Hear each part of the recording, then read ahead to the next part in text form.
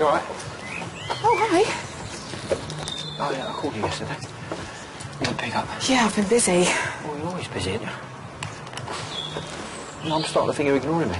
No, I've been up to my eyes. This new appeal's brought in a lot of new leads. Oh, that's a good thing, isn't it? Yeah, of course. It's just, you know, my new boss is still breathing down my neck. She scrutinises everything I do. I just want to prove myself to her.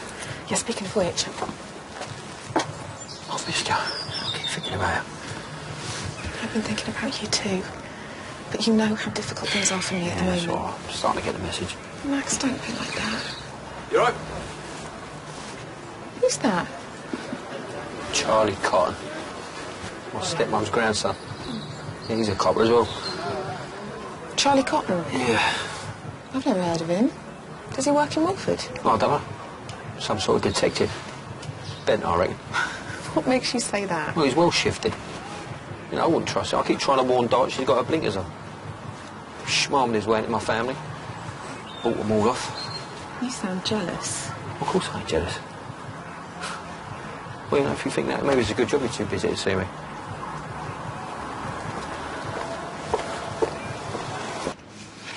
The girls in? No, they're out. Thanks.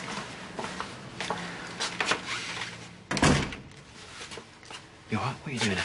You said that man was called Charles Cotton. Charlie, yeah. Well, I checked him out. I couldn't find any record of him in the force. All right, well, what does that mean? It means he's not a police officer.